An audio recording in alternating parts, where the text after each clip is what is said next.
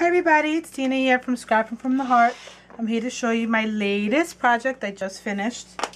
Someone had asked me to make them a wedding mini album. So I just completed it a little while ago and I want to take you through it. Here it is. It is a spin-off of Kathy Orta's Everlasting.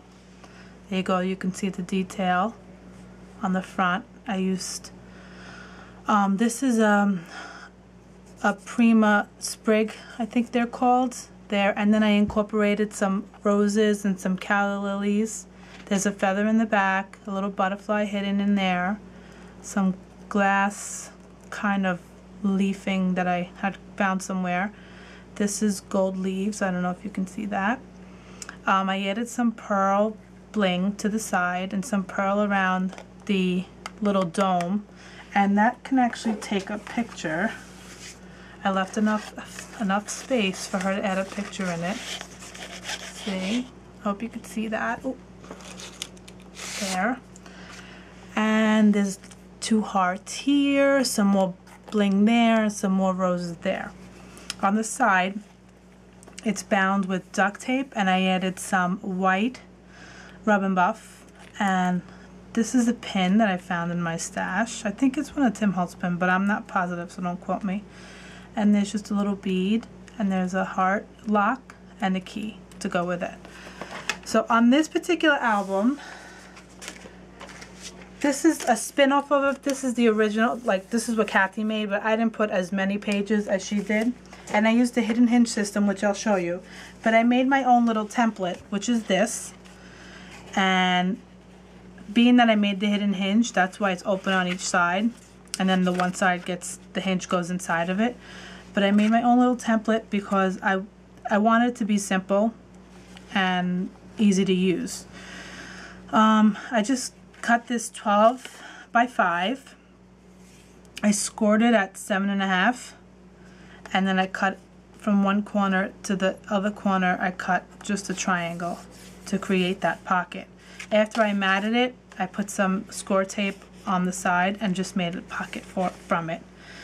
On the other side, which you'll see, I'm going to take you through, it's in the album, this is just a template. I cut a piece of 7 by 5 and I scored it at a half an inch, and that created a little flap here. And to create the base page, I cut it at 8.5, I'm sorry, my measurements are upside down, 8.5 by 5, and I scored each side at ½ inch.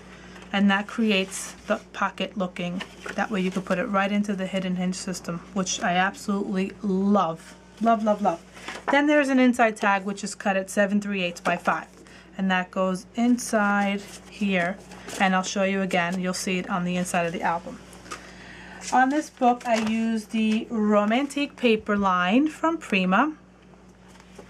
And heartwarming vintage stickers. Those are from the embellishments. Those are from Crafty Secrets, and they were so pretty. I thought they matched perfectly. They're like antique-y and really pretty, and you'll see them throughout the entire album. And I'm going to take you through it. Now, there's the front cover. You saw all that goodness in the front. This is the first page. This came from that particular Crafty Secrets. This as well. I created another pocket here so she can tuck some memorabilia in it, whether it be the napkin or the invitation, whatever she wants to add. There's plenty of pockets, I think. The first page has, I popped this up. That's also from the sticker collection, and this lifts up, so there's ample room for pictures. It flips over, and there's another pocket there.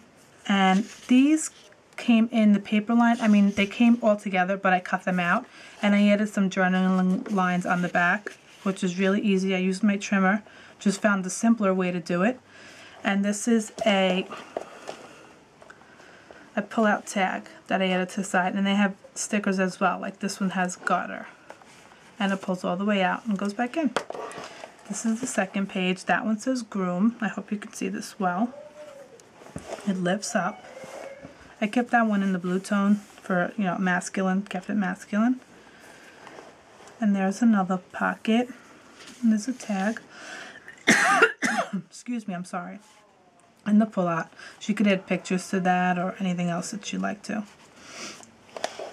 There's another one. That's his first kiss. Lifts up. This paper was, I love this paper. It's beautiful. I thought it was very romantic, and I thought it suited the theme properly. Another tag there. There's another one there. It's just beautiful, and the little elements really coordinated nicely with it. Another page. There. These are the birds. Also came in the sticker collection. I added all the lines to the back of the tags. That way she can have her journaling, or she can even add more pictures behind here if she'd like. That's his maid of honor, and the bottom says best man. So she could put her maid of honor picture here and flip, and there's the best man, and maybe both of them. This is another page. I like to keep it simple so it's easier for people to figure out how to use it, especially if they're not really scrappers. It just makes life simpler. And that's that. Last page. I added some, I think it's Recollections. I'm not sure. Let me grab it. It's lace with adhesive on it. Of course, now that I look for it, I can't find it. I'm sorry. This one. I think it's Jolie's Boutique.